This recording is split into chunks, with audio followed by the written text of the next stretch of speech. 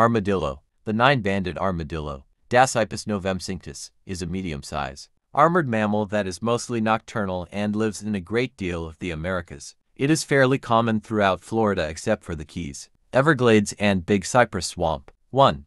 They come in quadruplets. Nine-banded armadillos nearly always have litters of 4 babies, identical quadruplets. Armadillo babies look very much like adults, but are smaller and softer than their armored parents. 2. They are little lepers. When startled or scared, these armadillos can jump 4 to 5 feet high. Usually this surprises any creature trying to have it for lunch. Unfortunately, this doesn't work so well when startled by a moving car, which is why they are common roadkill. 3. Bugs and grubs are on the menu.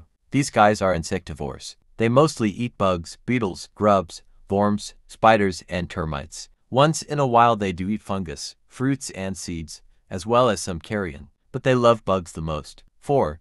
Come on in, the water's fine. These little armored mammals are actually good swimmers when they need to be. They can also hold their breath for up to 6 minutes and are really skilled at walking underwater to cross streams. 5. They can carry leprosy. Although armadillos are pretty healthy for wild animals, they are connected to leprosy. They don't carry many common parasites, and rabies in armadillos is very rare, but there is some danger of them transmitting leprosy. They were found to be excellent test subjects for studying the disease, and now there are a growing number of confirmed cases where wild armadillos have spread leprosy to humans. So, don't handle the wildlife.